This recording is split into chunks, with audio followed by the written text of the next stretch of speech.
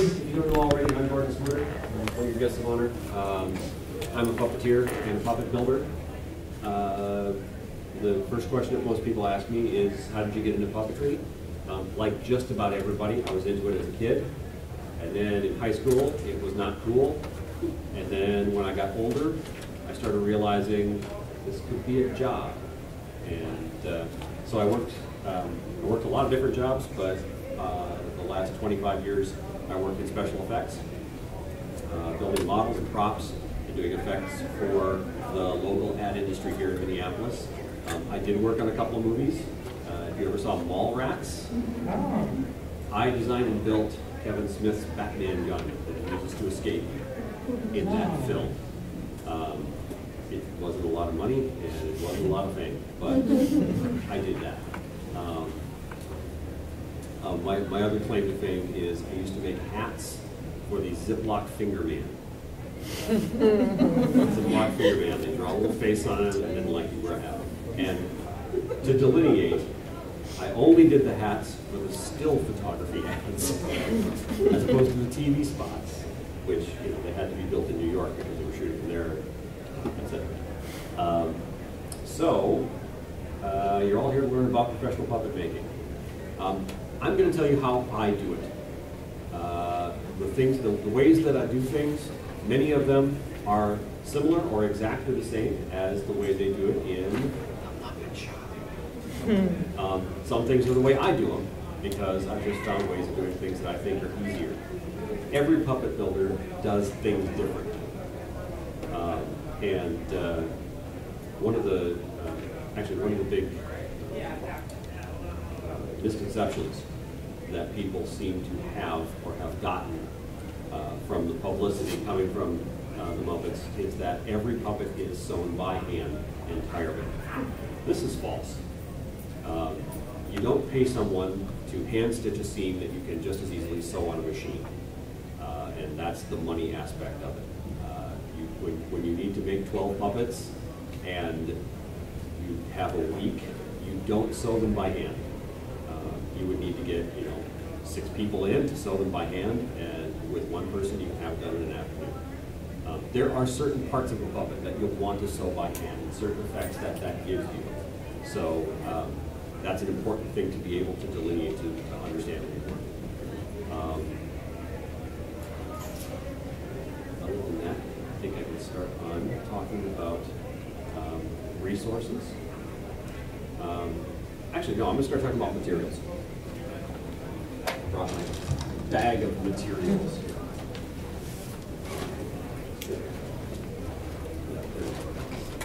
Water to dump this stuff out.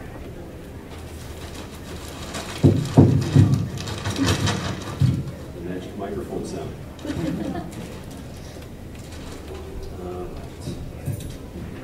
Now, the puppets that I'm going to be talking about are mostly what I call television puppets. A lot of people will call them Muppets. I don't call them that because that term is owned by the Disney Corporation. And not even the Henson Company can really legally use that term anymore because they sell it. Usually, from the inside out, when you're dealing with a puppet, you're making the understructure out of foam. And I've got a couple of different types of foam here.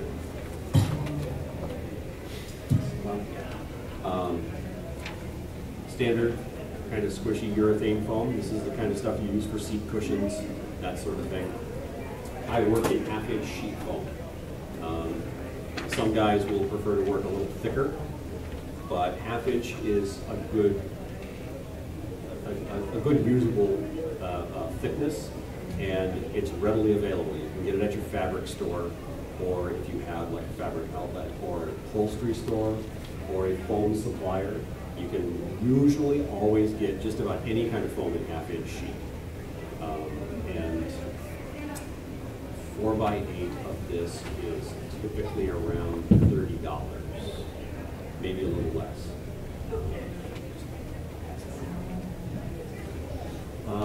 Then there's this stuff, this black kind of packing foam. I don't use this very often, but I will use it when I need something that has a lot more kind of structure to it. This is a little denser, and it's a little It's almost crispier than the other stuff. It doesn't compress as easily. When I want a really strong shape, but it still has to be a little squishy, I'll use this stuff. So stiffer but flexible, basically. Yeah. Don't pass it around that direction. Then the thing you always hear about is this stuff. And this is the stuff with all the little holes in it. It's reticulated foam is the technical word for it. Some people call it Scott foam, which is based off of a brand name. But this stuff is getting harder and harder to get, and I don't know why. But you will probably need to contact a foam supplier, and I say on the sheets, your best friend is the Yellow Pages, because go to the Yellow Pages and you can actually look up foam suppliers your city, and you will probably find some place that can get their hands on this. And this, once again, is a half-inch sheet. This stuff is really good for doing exterior work and actually building what I call raw body puppets, where you're not covering them with fabric. If you remember on the original Muppet Show, Floyd, in fact, most of the band, the Electric Mayhem band, were made out of this. The newer versions of them are all covered in fabric, but originally, if you watch the first, yeah, Gonzo's beak is made out of this material, and actually they carve it out of a block. And I have a piece of that just so you can feel that. This stuff is incredibly expensive if you can find it. Yeah, compared to other foam. 4 foams. by 8 sheet of 4-inch thick is around $1,500. And I got no idea why. I think it's the process they have to put it through. But it's really handy when you're doing, well, like Gonzo's beak, right? They're clipping out the shape. And here's the thing you may hear, and it's true.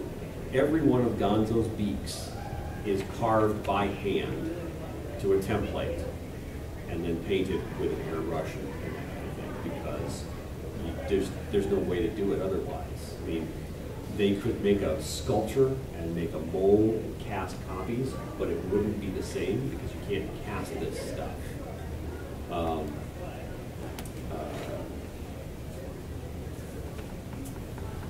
Tim Lagasse is a guy that I know out in LA, and he actually, for I think it was the last Muppet film, I don't remember which one, they hired him to do beaks for Gonzo, and he said that he carved like 6 of them, and they only accepted 1, and it's just difficult. But this is kind of cool stuff to look at. If you can find it, it's fun to work with. The other thing that people will say, and you'll run into builders who say reticulated foam, that's the stuff to use. Always use reticulated foam because it lasts longer and it's lighter and it's all kinds of things that are more wonderful than regular foam. I've never found it to last really any longer than regular foam. It is lighter because it's actually just a matrix. It's not like full foam. And it does have good structural qualities, and it glues really well. And it breathes pretty well. But it's a lot more expensive than regular foam. If you're just doing it as a hobby, just use regular foam. I can't recommend it as a hobby material because of the price. But if you want to work with it, go ahead and spend the money. I mean, there are things that I do that are more expensive than they really should be, but I like the way they work. So, things about cutting foam. Talk real quickly about cutting foam. Typically, when you get your pattern and I just mark it on the foam with a Sharpie marker. A lot of people will use disposable razor blades, the one-sided ones with a little ridge on the back, so you can kind of, use them to cut with. For me personally, I find those to be a little inaccurate. They're just, it's harder to know where you're cutting with. So I spend the money and I buy X-Acto blades. Now, X-Acto blades are more expensive than they should be, and urethane foam dulls a blade like nobody's business. you will make, you know, several cuts, and then you'll have to get a new blade. But then other types of foam, other fun foams. This stuff is called iCell, and I've never used it. I have it as an example. This stuff is, well, this particular sample is called L200. It depends on which foam distributor you get it from. It could be L400, it could be L4000, it could be L2000. It all depends on how they want to market. But if you really want to know, if you really want the guy on the other end of the phone to understand what you're talking about, you say, I want a closed cell foam or a, shoot, what's the other term? Cross-link foam. And I want it in 1/2 inch. This stuff works really, really well for making what are called body pods. You know, that little shape that you put to make a tummy out of on a puppet, especially if you want something that isn't going to easily collapse. This stuff makes really strong, firm shapes. And so, you know, it's still a little flexible and it's still kind of soft, but it won't completely collapse on you. Like if you made a body pod out of the green stuff, it would tend to want to just scrunch if you put any pressure on it. This stuff actually holds up really well and has more structure to it. Something I saw. This, you know, I think this is pretty much the same thing. It just seems to have like a skin on it, and I don't know. You could probably do something cool. It's got a weird texture to that. It's kind of elephantine. How did you find something? Foam distributors, foam places. Look for. Actually, you can look under foam, or you can look under upholstery. There's one in Bloomington, A1 Foam and Fabrics. That's where I buy most of my stuff. That's where I buy most of my foam supplies. Although they no longer can get reticulated foam. Yeah, the blocks, they can't get that. And in fact, we asked about sheets and they can't get sheets either. You can get a limited amount from Project Puppet, which is also listed on the thing. Project Puppet, I'll mention them now. They have a great website. They provide fantastic patterns that are easy to start you off. So you can, the patterns that they have work really well as a basic training tool to learn how to do puppets with. But you can also embroider on top of what they've given you, and that's an artistic term, I'm not talking about actual embroidery. You can add to them, you can modify those patterns very easily, and you can create whole new things out of them just by adding or taking away a little bit here and there. What's the name of the person? Projectpuppet.com, it's on your cheat sheet. Yep. And, not that I'm going to do a stripper routine for you here, but this is the Puppet Cheat Shirt available at Project Puppet, and it has all kinds of stuff. When you're looking for reticulated foam, how do you remember? It's 35 ppi. That stands for pores per inch. Here's a little diagram of how to make a blinking eyeball. Here's Project Puppet down here. Circumference, pi times the diameter. You know, all the handy things to remember when you're actually building a puppet are here on this shirt, brought to you by Project Puppet. Now, that being said, I don't get a kickback for all this. They're just really nice guys. So that's a cool thing. Oh, something I discovered that works really, really well, and I love it a lot, so I use it on everything now. Car headliner material. This is a fabric backed with a foam. I use this on the interior of the puppet where your hand touches the inside of the pallet. It's just more comfortable, and it's a little squishy. And if you want to put loops to stick your fingers through inside, you can stitch them right on here. So, you know, you can stitch them on before you install it. And this I got at Hancock Fabrics. It's in the upholstery section. Is it like 1/4 inch? Yeah, it's like 1/4 inch. it really doesn't have a lot of impact when you put it on the inside. It doesn't take up a lot of space. So I tend to, I put that inside every puppet I make. It's just, it feels more comfortable. It's a nice thing to touch on. Yep, the fabric size is the finger size. If you're going to stitch something down to that, I usually use woven elastic. I've found trouble with stitching the other types of elastic. You get the woven elastic, and if you want to stitch it right to that, you have to put a piece of paper under it on your sewing machine, because the tread foot doesn't like the foam. It doesn't want to move it underneath the pressure foot, so you have to put a piece of paper there so it'll slide under. Let's see. So those are the types of foam that you put on the interior of the puppet. And let's talk about making a pattern for your foam. So a lot of puppets will have a foam skull and maybe a foam body pod inside. So if you're doing a custom puppet, if you're not working for somebody else's pattern, this is how I achieve results. What you see on the far left here, that's pink insulation foam. It's that Pink Panther foam you can buy at the hardware store. You can get it in 4x8 sheets for, I think it's like 12 to 20 bucks at Home Depot. And what I do is I start with, if my puppet character is bilateral, right, it's going to be same on both sides, I only carve 1/2 of the design. So I'll start with the profile, and this guy was a fox. And that guy was a loon, and then the guy on the far, you can't hardly see him, I think was the bear. But, so I'll carve this rough shape. And really what I'm trying to get here are the major shapes of the head. Not a lot of detail, you're not going to get a lot of detail out of it, but it's going to give you a general shape and size.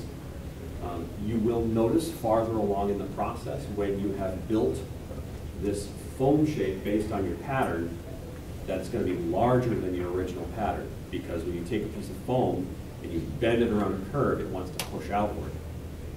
So that's, you're going to get maybe 12 to 15% larger. And so I'll tell you how to fix that. The next step in this process is to cover it in duct tape. And what I do is I'll take, I'll buy a bunch of silver duct tape because it's cheap, and then I'll buy a couple of rolls of colored duct tape. And the reason why I do that is because when you start out, your bottom layer, you want to do 2 layers at least. Your bottom layer, I do in silver tape, because, just silver. Then the next layer that I put on top of that, I'll use the colored tape. And the reason why is just so I know where I've been and how I've got it covered, so I have everything completely covered twice. And you want to work crossing each other. Say I'll be working on this edge, right? If you work from here. And I'll use the natural clean edge of the tape to go around like this, and I'll just lay those pieces on. Then when I'm going back through and doing the second layer, I'll tear off a chunk and I'll use the raw edge here and lay it up, so that they're actually, the grain of the tape is laying across each other this way. That keeps it from shifting. If you lay 2 pieces of duct tape, there's a natural stretch to the duct tape, and it's usually a one direction stretch. If you lay them all go in the same direction, you will get an odd stretch to your pattern when you pull it off. So you want to make sure that it's as stable as possible. Then, after I get them all covered up and he's good, I've put tape everywhere that I want to be foam for the skull. I will go in with a good Sharpie marker, and I'll decide where I'm going to start separating these pattern pieces out.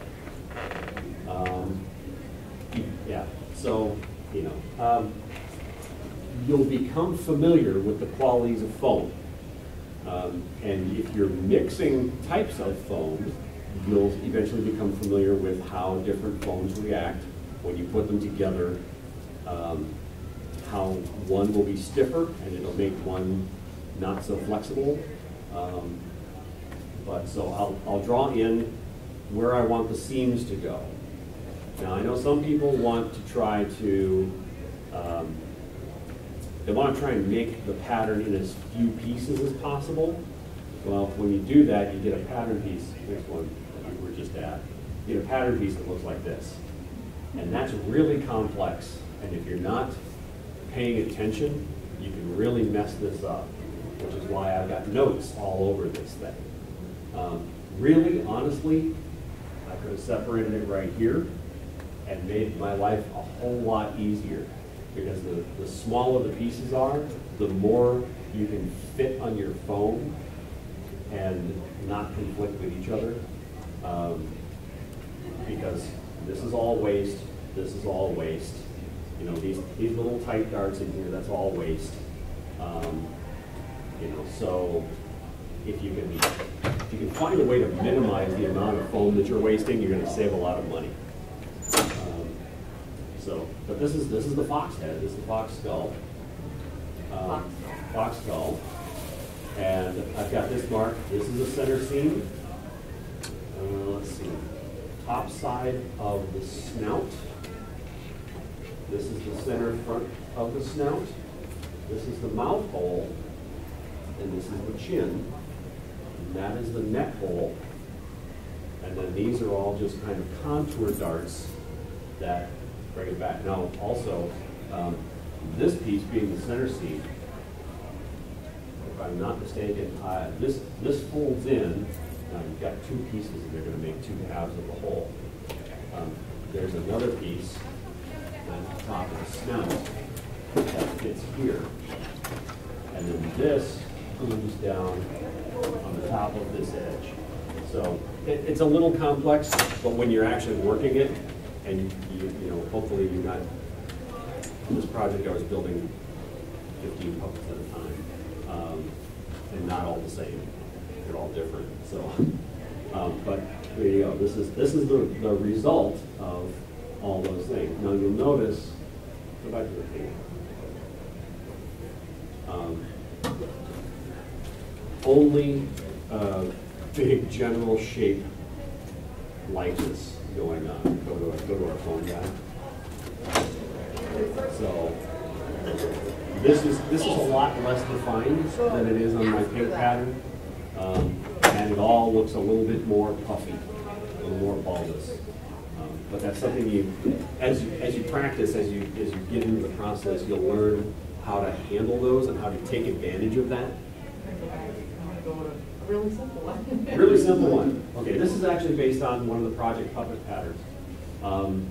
They make a thing called the glorified sock puppet. That puppet pattern does not have a foam skull. It only has this foam mouth plate. And so when I was doing, I did a beaver, skunk, and I did a gopher. And when I was doing those, I actually did modifications. Well, I added a skull for the gopher, and then when I wanted to do the beaver, I wanted his head wider, so I actually added a 1-inch strip all the way down the middle of the skull, so it made it 1 inch wider.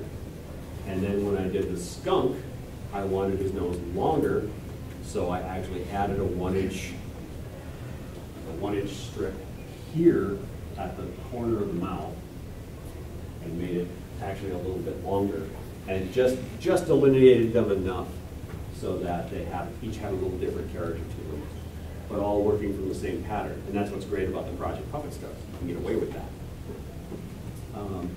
But this foam skull pattern was actually made from the fabric pattern that goes over the top. And I had to trim it a little bit because obviously if you cut it out of foam, it's going to get bigger, etc. But in the end, it ended up working quite well underneath. So that's the basic process that I use for getting the foam pattern. The process of getting the fabric on the outside, if you're going to go that direction, you can do one of two things. you can actually go back and do this same process again on top of your squishy foam skull. The problem being is that unless you build two of them, you're going to end up damaging that squishy foam skull with the duct tape. It's just going to want to grab on. Even if you detack it on your hands first, it's still going to want to grab on. And it works. It's really a detailed process, and it takes you twice as long. If you're just doing a one-off, it's easier just to drape. And the draping process, I don't think I have any pictures up here, but bring up a picture of a foam skull. In the box.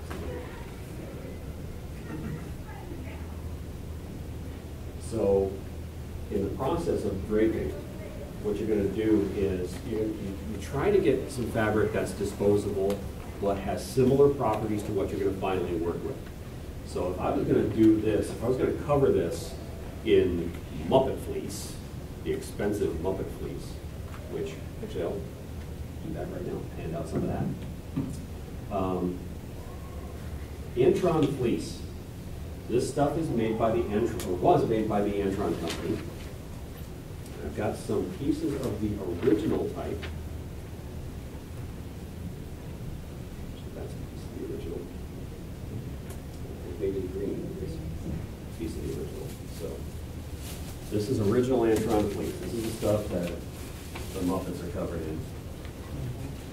And a while ago, actually it's probably more than a decade ago now, the Pepsi company bought the Antron company, and as a result, decided that they were going to stop production on anything that was not a carpet fiber. So the original Antron fleece went out of production, and every puppet maker nearly had an aneurysm. Because Disney or The Henson Company. Henson Company bought everything that was left, Yeah. They bought like a warehouse full of this stuff. which is now owned by the Disney. Now owned by Disney, yes. It was all transferred, and it's in a vault at Disney. Eventually, what happened was, actually I think this is an original piece too. What can you pass along there? What happened was there was an outcry, and everybody said, "Oh my God, we got to have Antron fleece. If we're going to keep making Muppets or puppets or whatever, we got to have this stuff." And not only do the Muppets use it, but like mascot companies will use it because it's really handy. And the best thing about it is that, like the original stuff, you sew a seam. You can either sew it by hand or sew it by machine, and it's easy to pull that pile up out of the seam and disguise it so that it looks like it's not even there.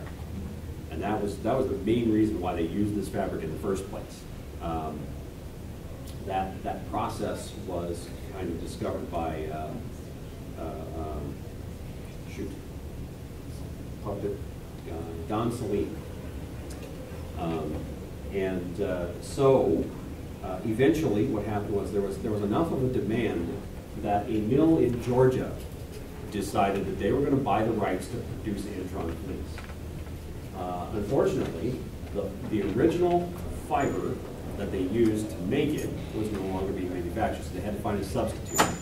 The substitute they found was not quite as thick a fiber, and so the new stuff has a much finer grain to it, and it's a little more difficult to work with. You can still achieve decent results, but most people who have worked with the old stuff just kind of shake their heads and cry whenever they have to work with the new stuff. But it is what it is. The old stuff also had a great property of being able to dye very well. And when you dye the old stuff, you can use RIT dye, and it takes a beautiful color. In fact, Ernie on Sesame Street is sunshine orange. That's or sunshine orange? Yeah, whatever. RIT dye, whatever, number something. And peach. Peach is awful. They no longer make peach RIT dye because peach is no longer a stylish color for prom dresses. And so peach RIT dye is very, very valuable right now because it is the perfect color to dye fleece to make flesh tone. Who has the flesh tone Caucasian piece flesh tone. that's floating around? It's over here. Okay, yeah. That's peach. That's peach. So the last time I bought peach dye, I had to get it from someone off of Etsy in Australia. And she happened to have like 4 boxes left and I bought it. Fabric, trying to fake for real quick. Yes, I can do that too. Oh, hey, here's something cool about reticulated foam. I use it to make tongues. And it works really easily because you can just get in there with scissors and clip it. The texture on it is very forgiving. That foam, you know, you can be pretty crude with it and still get a decent result. The other trick that I've been taught by someone who worked with it is that once you have it clipped and if you want to get it really nice and smooth, you get one of those little battery-op razors that you use to take the pills off of your sweater with, and you use that, and you just rub it on the surface, and it will take down and make it all nice and smooth. So that piece of reticulated foam at the tongue was clipped with the scissors, and then had the razor job done to it, and then I used spray acrylic paint to paint it up. Now it used to be the buff color of the reticulated foam that I was handing around, and now it is red with, you know, a darker low light on it.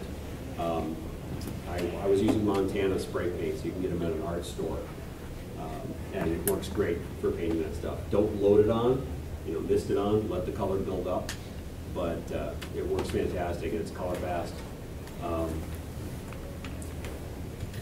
Real quick mention of fake fur. This is a piece of fake fur that I got from V Corp, and they are a local company. They do all of Sesame Street live. So they're building, you know, the big bird and the big Cookie Monster and, you know, ice skating rinks and all that kind of thing. This is what they call an amoeba at the shop.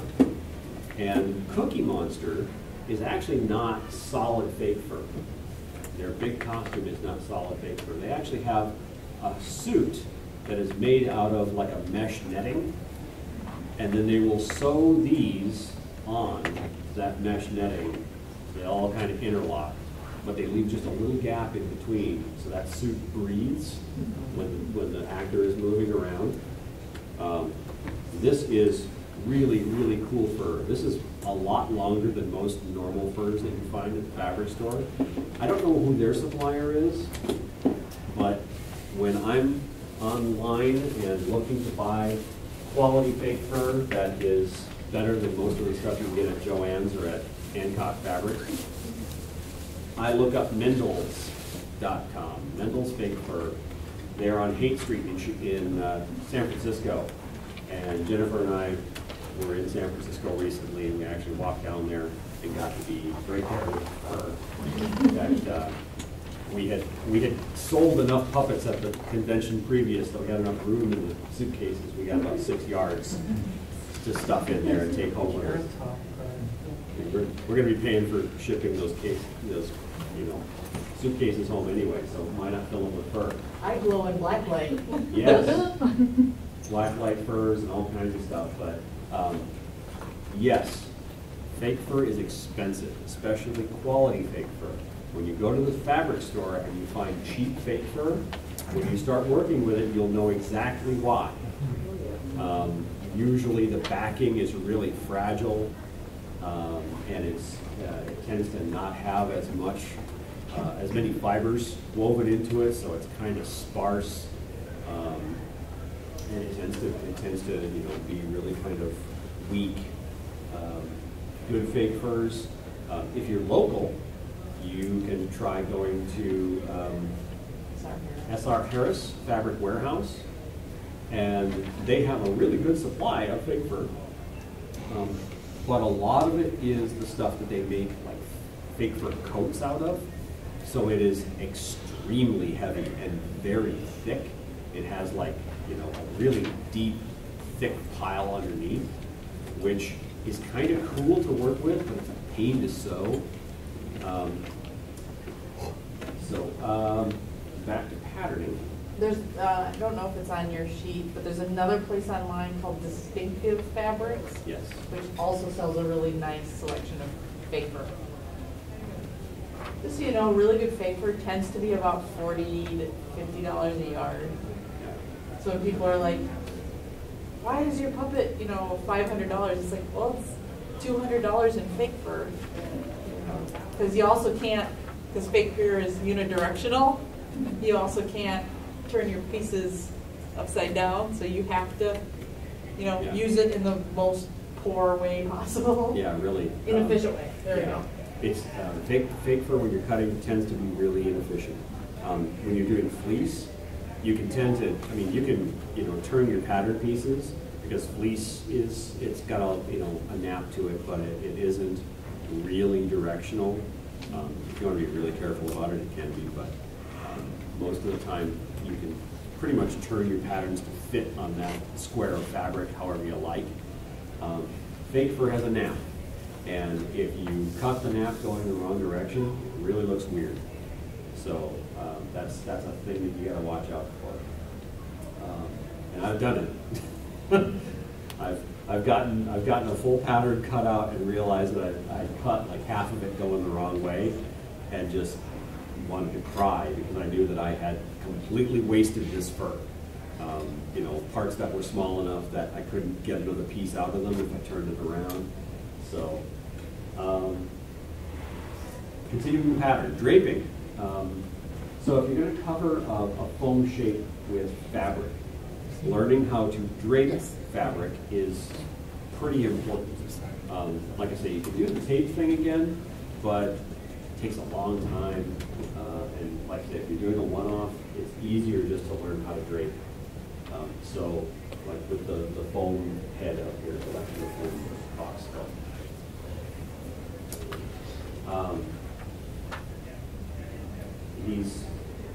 He's bilateral, so all I have to do is make a pattern for one side of his head, and I can, you know, flop it. I usually start by taking like a piece of fabric store fleece. Sweatshirt fleece works well. And just take a big enough chunk that I can just lay it over the top of this. And then I start down here, and I'll find where the center is, and I'll just start putting pins in. And as I go, it's going to start developing places where it naturally needs to have a dart. And so I will pin those darts in. And then I'll go along and I'll take a sharp scissors. I've got a pair of those little fiskers that are probably about that big with a really sharp point on them. And those are really handy for trimming in a situation like this. And so I'll start trimming along that center line, and I'll try and clean up that piece of fabric so it starts looking like a pattern piece that's going to apply. I'll go in and I'll cut the darts so that instead of having a loop of fabric sticking up, it'll be just two pieces of fabric that are butted next to each other. If you have to, and you need to like section out the pattern, say, well, in this case it was a fox, so it needed to have some muzzle fur that was kind of its own color. There we go. Muzzle fur that was white, and then, you know, the back of the head was this longer fur, and then this actually was the same fur, but I ended up trimming it down. So I had to actually create a separation line in the pattern. So that's the point where you want to do it while it's still sitting on the head, so that you know exactly how these things are going to lay. If you take that pattern off of there and lay it out flat, suddenly you've lost all points of reference from your foam, you know, structure. So you want to do it while it's still on the head. And I just do it in Sharpie, you know, the other thing to remember is that along the way, you're going to have places where you can hide things. You can cover things up. You know, this is all the raw fur. I'm going to trim this away and get it so that's, you know, not so shaggy, especially like right in this area, because you want that to be kind of a nice little muzzle sort of thing. And trim it away around the lip line so that it's a lot cleaner. And then this area right here, there's going to be a nose there. So if the stitching is starting to show, doesn't matter. Going to get a nose glued right on top of that. This is the beginning of the loon. There's the bear. Two different types of fabric, very similar in color. What I wanted, a much shorter but complete fur right here behind his eyes, and then he's got this big shaggy fur that's coming off of his head. I don't think I trimmed any of that. This is a much shorter fur, but you can see where I've actually gone in here. And I bought one of those men's grooming razors. It's just a real small, plug-in chargeable razor. And I'll tend to use that, or I'll tend to use a really nice sharp scissors to get in there and trim away along the lip line, along that. Because if there's a big mass of fur in there, number one, it's uncomfortable to puppeteer because you want those lips to meet. And if there's a bunch of puff in there, it doesn't feel right when you're puppeteering. Just trying to see if there's something that illustrates this point. No. We have about 20 minutes. So Okay. if you want to talk about eyes or answer questions or. Yeah. Does anybody have questions so far? We see the finished box. Finished box somewhere along there. No. And that's not completely finished either. You'll notice I was in a hurry, so I started making mistakes. And the difference between an amateur and a professional is that a professional knows how to cover up their mistakes. And so when I got to doing the lip line on some of these guys, I took it too far, and I ended up leaving some nicks, not in the fur itself, but in the backing. So there were kind of loose fibers sticking up, and it really didn't look as clean as I wanted it to. So I decided at that point, everybody was going to get a little piece of felt, kind of like Rover's interior lip. So everybody got this as a style element to cover up my mistake. And it's totally cool. These were for the Minnesota Lottery. We did a commercial with Kent Herbeck and Bert Blyleven.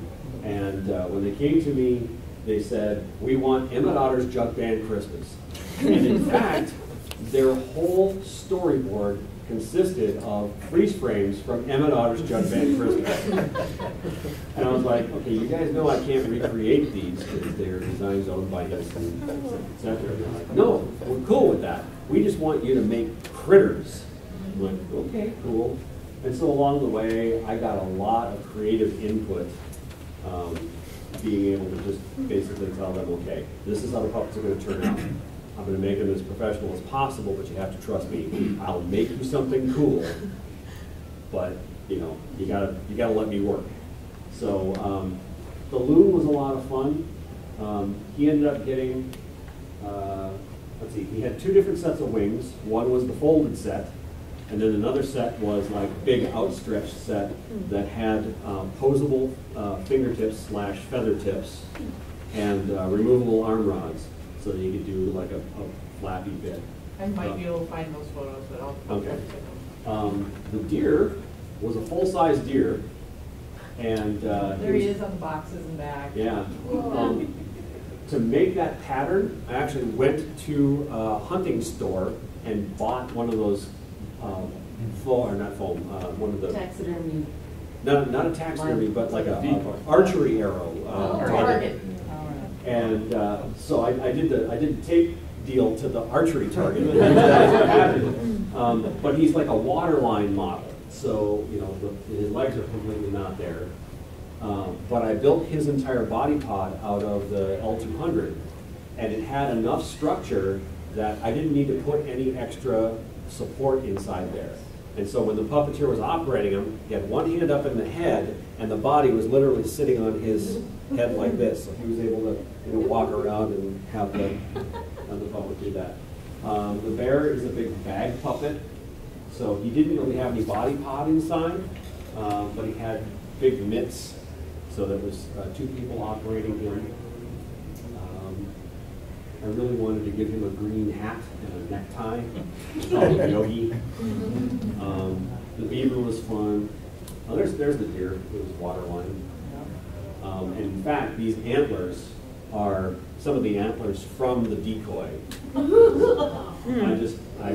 put wires in them and mounted them into the head. He's got a L200 cranium plate so that it's stiff enough that I can actually mount the wires in there. One of the things that we are awful at, and we're trying to work on, is we are not good at taking photos of our own stuff. So it goes out the door and it's like, oh. But as you can see, I mean, we're working in the house, so we don't have room for a photo studio either. So it's really tough. But the loon, you notice the loon, the pattern of the loon, all those dots on his back are individual felt squares that I glued on one at a time because I couldn't figure out how else to do it. Working on the photo studio, you know, those pop-up things are kind of like a pop-up camera, but the interior is like the photo. Yes, and those are awesome. And if we had room for that, it would come up. Yeah, you can just pop it up when you need it and then put it away. You're assuming we have room to pop it though. Yeah, that's the thing. We're both artists and we're both collectors, so we're living in the middle of our workspace and our collection space. And Believe me, I understand how that Lego box is. Let's talk about eyes a little bit, okay. since they're kind of an important thing. Everybody wonders about eyes. So there's a great place online, actually two places. Out of the box Puppets provides really good injection mold plastic eyes, and these are fantastic. They've got the post on the back and the little circle that you go, and it's locked in. Oh, that's awesome. Oh, hey, yeah, this is draping right here. I did a Sherlock Holmes puppet, and I went through the whole process of making the foam skull and everything, and I spent way too much time putting the mini seams in that for the shape that I eventually got. But, actually, in this case, I was in such a hurry, I didn't use an intermediate fabric. I actually did the draping with the actual fabric I was going to use to cover his head. So it's flesh tone Antron fleece, and I just kind of went at it. And you can see, because I was doing it that way, I didn't have a chance to take that pattern off of there. You know, if I was using like a fabric store fleece, you eventually take that fabric off the form, lay it out, trace it onto a piece of paper, and then if you want to sew it by machine, you can add seam allowance to where it's necessary around the outside. And I usually just do a 1/4 inch seam allowance on the sides that I'm going to sew on the machine. In this case, because I was doing it straight up like this, his whole face had to be hand stitched because there wasn't an opportunity to add seam allowance to do it on a machine. So if you see the inside of his face, it's a lot like a Joker from a deck of playing cards. But every one of these seams, this is all hand stitched. And the time that I spent hand stitching that probably would have been saved if I had just gone in and made a pattern and done it the way I normally do it. Making the pattern is a time-saving thing. But I fooled myself, and I wasted a lot of time hand stitching. So in the end, he ended up getting another lip line around here that I hand stitched all the way around, that folded over and glued down to the interior palette. It was cool and fun. Let's see, eyes, right. Out of the box puppets. I'll just pass around this bag, except for this one. So those are some of the things you can get. Now there are domes, just white domes, and they have those in 2 sizes. They have that weird kind of egg-shaped eye with a dot that's already on it. Oh, there it is. Hi, Siobhan. Isn't that the heroine? Yes, the eyelids came afterwards. Looks like it's just felt food on. Yes, this is a felt piece that's glued on top of a kind of an oval-shaped eye that I custom made. I have a very small vacuum form machine. If you don't know what a vacuum former is, every time you buy a packet of cookies, that clear plastic tray that the cookies are sitting in, that's a piece of vacuum formed plastic. What they do is they have a mold, they heat up a sheet of plastic and they suck it down over that, and then it stays in that form. They trim it out and it becomes your cookie tray. You can use that process for doing all kinds of things, like making stormtrooper armor. That's how the original Star Wars stormtroopers were made. They do cowlings for exercise machines. Vacuum forming is a really flexible process. I tend to use it to make domes for eyes. And so what I'll do is I'll start out, this is a piece of resin that has a shallow dome to it. And I use this as my mold, and I'll suck down a piece of plastic over the top of that. Now my little tiny vacuum form machine, some people have seen the old Mattel vacuum former, the toy that you can get in the 60s, 50s. Those are okay, they don't work great, but the dental industry makes little dental vacuum formers, and they have about a 5.5 by 5.5 image area.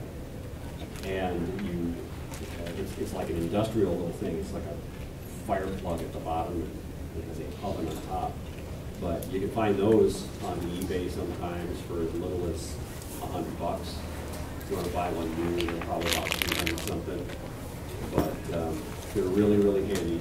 And if you want to get into vacuum forming, that's something to look up. There's whole communities online that will talk about vacuum forming. Suppose there might be some maker spaces that might have something Yes. And if you are interested in maker spaces, the Twin Cities has a fantastic maker space called the Hack Factory. And I would suggest looking them up. They have, for a fee, you can become a member and you get access to their whole workshop. They have a wood shop, they have plastics, they have a sign router, they have a 3D printer, they have a laser cutter, and you can learn how to operate these machines just by paying your fee. You go in and they'll teach you how to use them, and then you can use them for your project. 24/7 access, and they also have an industrial sewing machine as a line. There you go. That's awesome, and I'm glad you're here. Okay, so other things you can use for eyes. Oh, this is kind of cool. You vacuum form of clear plastic and then paint the backside.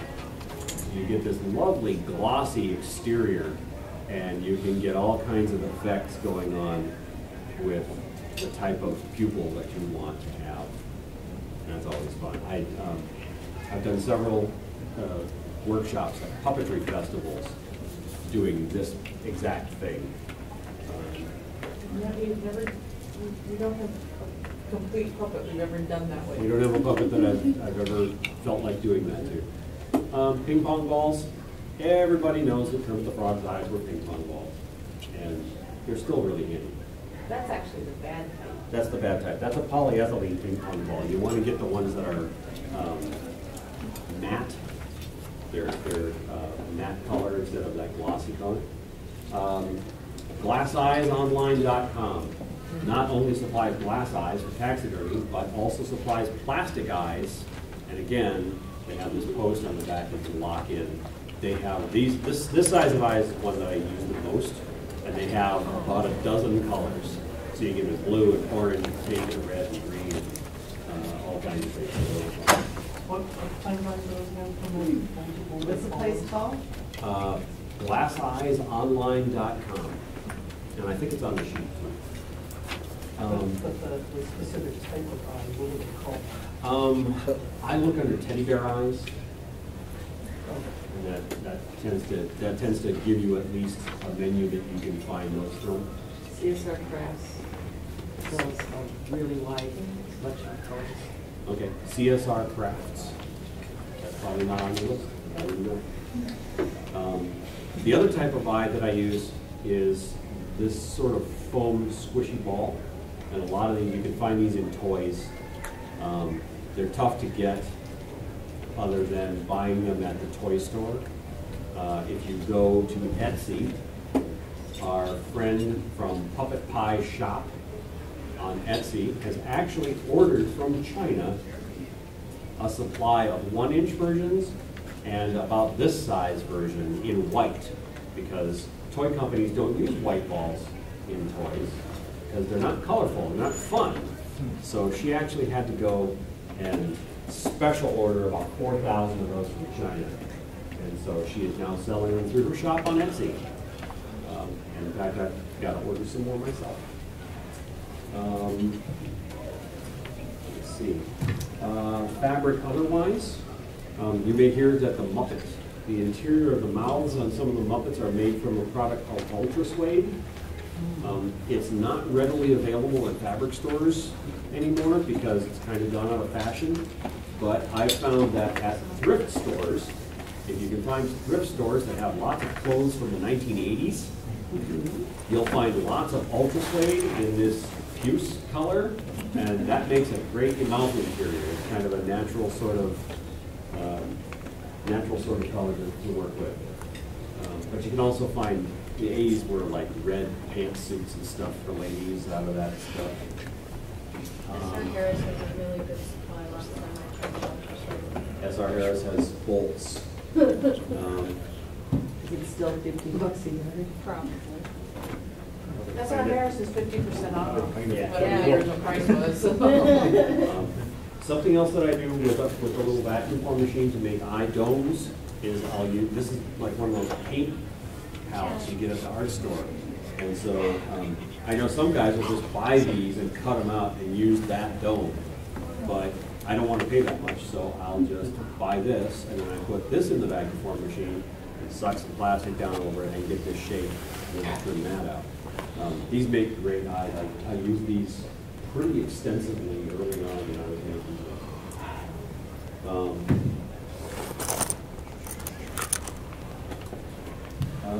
Mouth palettes. There are several ways to do mouth palettes, and I'm talking about the interior that you see and the interior that you touch. Now, I've already mentioned that I use the car headliner for the parts that you touch, but a lot of mouth palettes are several layers. It depends on what kind of effect you want to get. So sometimes you'll make a puppet that has a really flat on flat kind of interior mouth palette. And those, if you don't want it to bend at all, you can use something really nice and stiff. Ernie on Sesame Street has a really stiff kind of palette because he's just a big, you know, I mean, he doesn't do any face scrunchy sort of moves or anything like that. And it's just kind of this stiff. Bert is that way. Fozzie Bear is that way. And really, I'm going to say, I should have said it earlier, there's no wrong way to build a puppet. If it does what you want it to do and it looks the way you want it to look, you win. So if you want to make your puppet not out of Antron fleece or fake fur and you want to make it out of whole towels, do it. Because that's kind of cool. I like that texture. He's got a flat palette. That is Ritz. From a sitcom pilot that we did, and we'll never ever see again.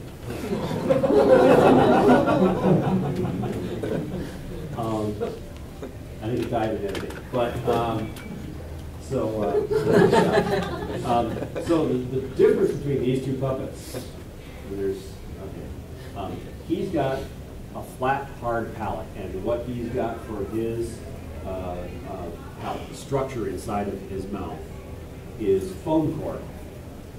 And I use that because it's light, and I also use that because I know that the puppeteer who's handling this puppet knows that if he really stresses it, he can break it. So I know he's going to be gentle with it, and I know he's going to operate it with it in a professional manner.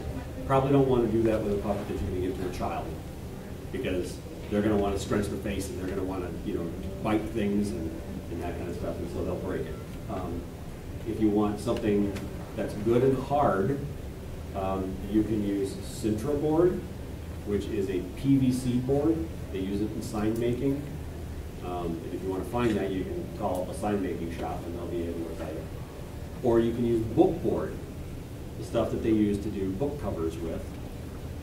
It tends to be thin, fairly thin, but strong and stiff. This guy, this duck, his bill is actually built on top of the same sock puppet pattern from Project Puppet. So underneath all of this is the sock puppet pattern. I've added a nubbin on the top of his head that's just stuffed with stuffing. And the beak was something that I built up.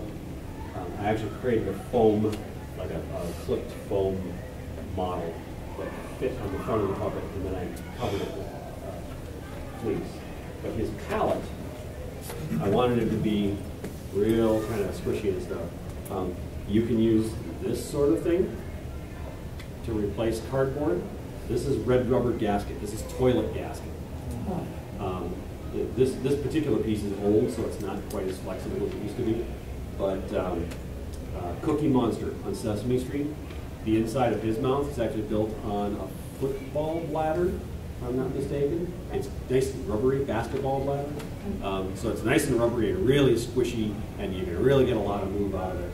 Gordon, let me just be clear on this with your pouch. There's still like some fabric underneath that's stitched into the rest of this is glued on, or is this being used and somehow stitched in, or what do you I think? wish I had a way of drawing this out for you. Or is this just adding detail you were, I'm trying to figure out where you're going with these.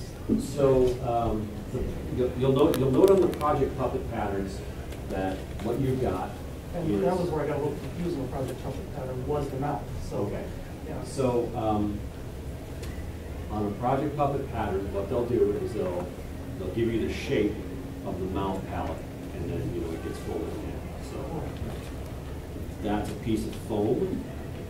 Then on the inside of that will generally be a structural piece of material. So it could be something hard, like bookboard or Sintra or whatever, and that will give you this kind of flat sort of feel. Or you can use like a sheet of fun foam. So it gives it just a little bit of structure, but it's still nice and flexible. You can use a piece of rubber gasket on the inside of that. And that gives it a little structure, but it's still kind of flexible, and it gives it, structure is the word. And then over the top of that is what you're going to put the final layer that you see when you look inside the puppet's mouth. So when I'm doing puppets, I'll put a piece of felt in. And that piece of felt isn't glued to the loose mouth plate.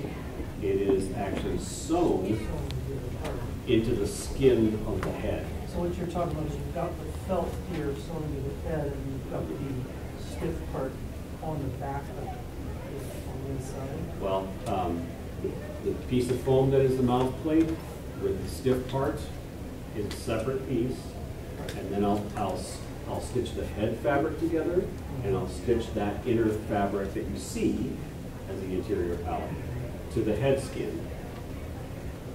Right? So that's making a complete kind of sock. Right? Instead of having a hole. Okay, I was gonna say, we are at time. Okay. I want, maybe if you wanted to do quickly hands and arm rounds, and then anybody who wants extensive tutoring at the end. Well, we here's can swap the over. thing. At this point, I will say to you, if you would like, you can get my business card. It's got my email address on there. If you have questions, I'm happy to try to help you via email. I do not do classes, so to speak, yet.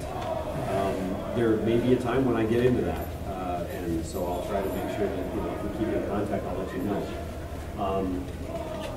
But yes, you are welcome to email me anytime with any question, because I will try to answer it to the best of my ability. Okay, so doing hands. Two different types of hands. Glove hands, which are very, very simple, and posable hands, which I tend to do. If you look at Kermit the Frog or Scooter or one of those Muppets, they have the little hands that are far too small to be a human hand, but you know that they've got something inside that makes them posable, and generally they'll have a removable control rod, so that if they need to take that rod out and pin it to his coat or, you know, something, or stick it to his face or whatever. Did you have business cards? I've got a few business cards. So anyhow, the way I do it, I start out with the handshake. Usually it's 3 fingers and a thumb, like a cartoon character. I'll draw a paper pattern, and if I'm doing a custom character, sometimes the fingers are shorter, sometimes they're longer, sometimes they're fatter. It just depends on how I want that hand to look. This is a really nice kind of puffy shape. So I'll take that pattern shape and I'll cut out 2 pieces of foam so that I have these 2 pieces. This is one hand, and that's my foam. Shut up. So I'll cut out 2 pieces of foam like this, and this is 2 parts of one hand. So then, like this, I create an armature that goes inside. Now, if you're doing a lot of the same hand, it's really easy to take a board and drive some nails in it, so you can do these armatures really quickly. But after a while, you understand, you figure out how long this piece of wire needs to be, and you can just like cut several pieces and bend them.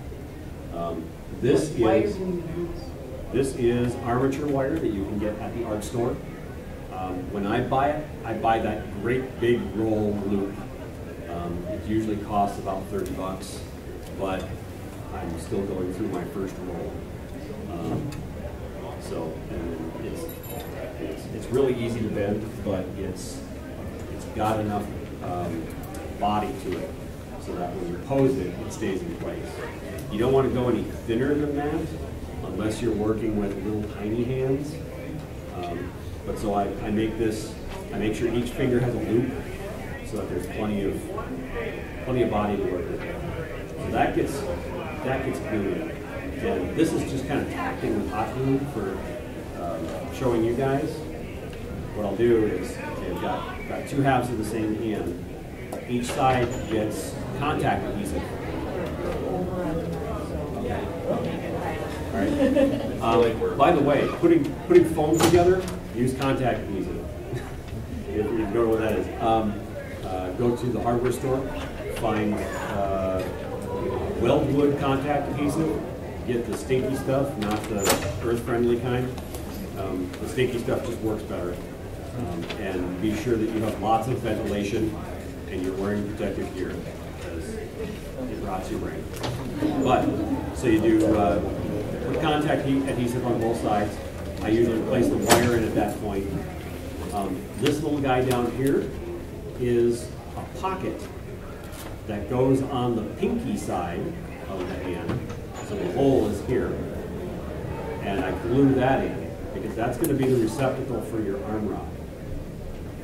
Once those are in, I take both pieces and I glue them together and I press them down so it kind of encases it and makes it into a bendy toy. Then, if you want to get really persnickety about being a perfectionist, you can take your contact adhesive and tap it around all the way around the outside, and then you get a toothpick, you push it in and pinch it together all the way around the outside. And that's what I did on some of these. You have a picture, you can see that. I was being a perfectionist, so yeah, that's good. And then it ends up cleaning up that edge and making it just kind of a nice little sandwich. If you're in a hurry, you don't have to do that. If I'm in a hurry, I'll take a scissors and I'll just trim it down a little bit and make it kind of roll over the edges. You take the same pattern, you trace it out on your fabric, and then you put 2 pieces of fabric face to face, you put it in the sewing machine, and you stitch around that line. Then you trim it away, and you have a little glove that you turn inside out, and then this is foam. You can shove this through that little tiny wrist hole, get it up in there, and work it into the fingers, and then your hand is filled with the foam, with the wire that you can now pose. Thing is, you gotta be careful when you're stitching that hand onto the arm. You gotta remember where your little receptacle hole is. I don't know, I didn't bring it. I didn't bring an arm rod. Do you have an arm rod with? Do you have an arm rod that looks like that? No, I've got No. no. Oh, you got it. I tend to make my arm rods that look like this. They have a P-shaped paddle on the end of them. And the reason why is because I can take that P-shaped paddle, push it up through here and bend it and kind of push it around the corner, and that locks it in